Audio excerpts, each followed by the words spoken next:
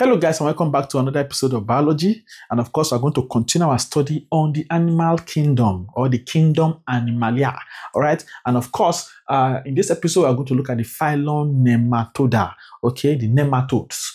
Okay, so please know that this video tutorial is brought to you by the one and only O3 Schools JAMB app. It is all you need to succeed in your exam. The app has all the past questions for all subjects in one application and some useful and wonderful features designed to make you perform excellently well in your exam. Because your exam is a CBT exam, the app is a CBT app designed to make you practice like you are writing your exam. You can take several mocks. The app is very flexible. You can take several mocks on the app. All right. And wonderfully, it has some features like the classroom feature where you can study lecture notes according to the JAMB syllabus and take tests on those lectures. And of course, it has the question search feature where you can search for questions according to topics. And then you see the question that JAMB has set under a particular topic. You answer them, you build confidence. Also, we have the UTME challenge, a very, very wonderful feature whereby you compete with other students that are writing JAMB for a particular year to win amazing prizes. Apart from winning prizes, you are getting used to how JAMB set that question. Apart from that, you are seeing your score released every week. So you are able to gauge your performance. All right. So every Saturday by 10 a.m. you participate in the challenge.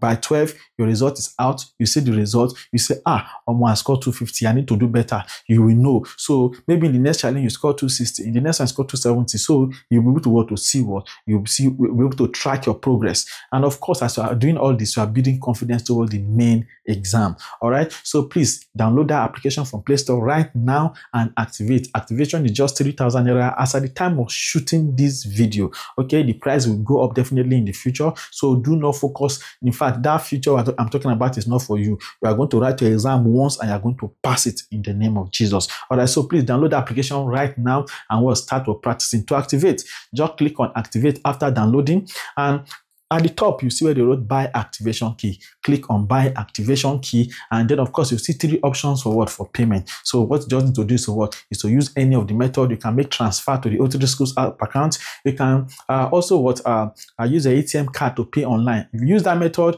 you don't need to ever call anybody. The app will be automatically activated. But if you are transferring, you need to send the receipt of your payment to this number 09121515246 on WhatsApp. The app is also available for your computers, for your PC, in case you want to study without distraction. Okay, so you can download it for your computers and your laptops. All right. So if you want to get the link to download for the computer, just send a message to this number on WhatsApp also, and you get a swift reply.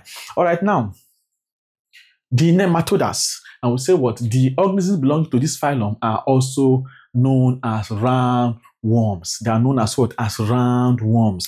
And of course, these roundworms, all right, they are up to the nematodes. They are up to like 28,000 species of nematodes in the world. Okay, nobody will ask you this question anyway, just for you to just for knowledge. Okay, there are up to 28,000 species of nematodes in the world, and among those 28,000 species, over 16,000 of them are parasitic.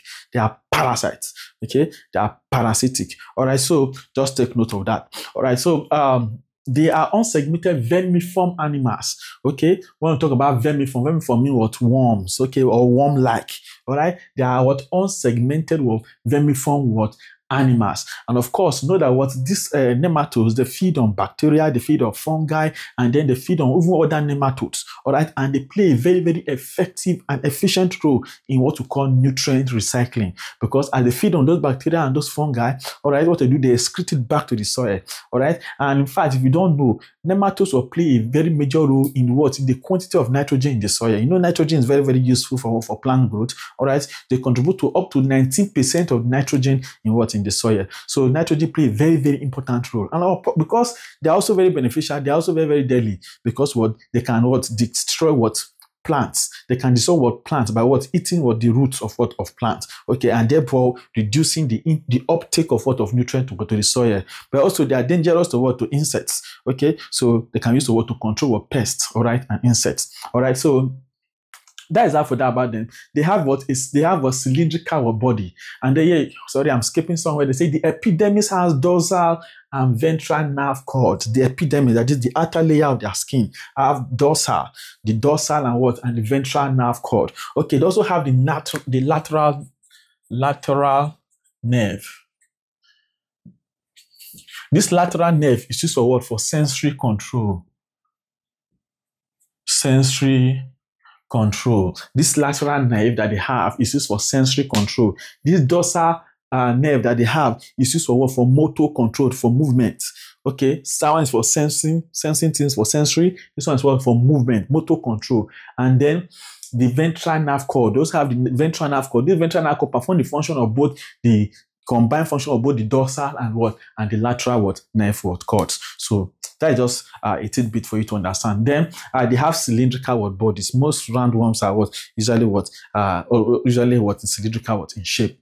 Now let's see some of the characteristics. Roundworms possess bilateral symmetrical bodies. Okay, you know what bilateral symmetry means by now. All right, when we say about the body shape of an organism can be cut.